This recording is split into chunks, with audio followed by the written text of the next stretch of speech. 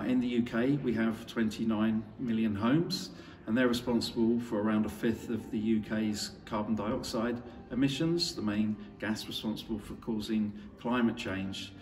So really important that we retrofit our homes to reduce the environmental impact.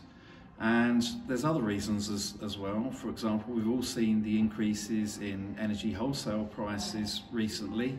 It's almost been a doubling in supply costs at the moment. So by improving the energy efficiency of our homes, we can help keep our running costs manageable at a level hopefully that we're more used to. And finally, another very good reason for retrofitting our homes is to improve our comfort in the home. We're spending a lot of time in our homes now. Health and comfort is very important. It's important that we stay warm and well.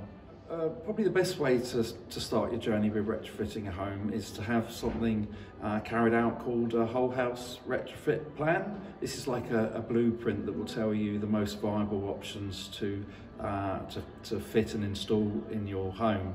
The most important message though is to get the insulation right first. We call this fabric first, to cut out the losses, the wastage. We don't want to be wasting heat. It's very expensive to heat our homes.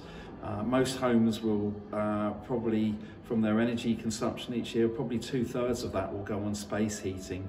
So to start with insulating our walls, our roofs, our floors, and make sure we have good double or triple glazing installed is really important to do first of all. Once we've done that and we've got that right, then we can look at new forms of heating like heat pumps, air source heat pumps or ground source heat pumps, which are a very efficient means of heating our homes. And we can also look at other measures, perhaps like solar renewables, like solar PV, to generate free and clean electricity on our roofs.